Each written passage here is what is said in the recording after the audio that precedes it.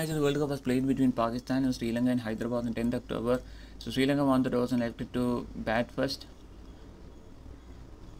And Sri Lanka scored 344 in their 50 overs. Two batsmen scored centuries. Kusal Mendis scored 122, 77 balls, 14 balls and 6 sixes.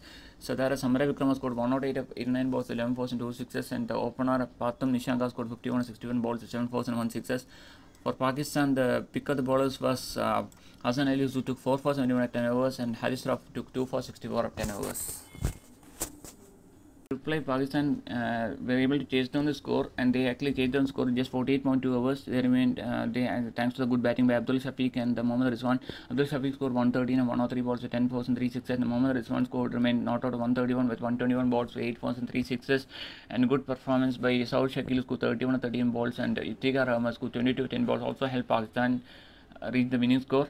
And Pakistan won this match by 6 wickets with 10 balls remaining. For the Sri Lanka, the pick of the bowlers was Dilshan Madushanka, who took 2 for 60 and 9.2 overs. The man of the match for this match was awarded to Mohammad Rizwan for scoring 131 of 121 balls and having 3 catches during the Sri Lanka innings.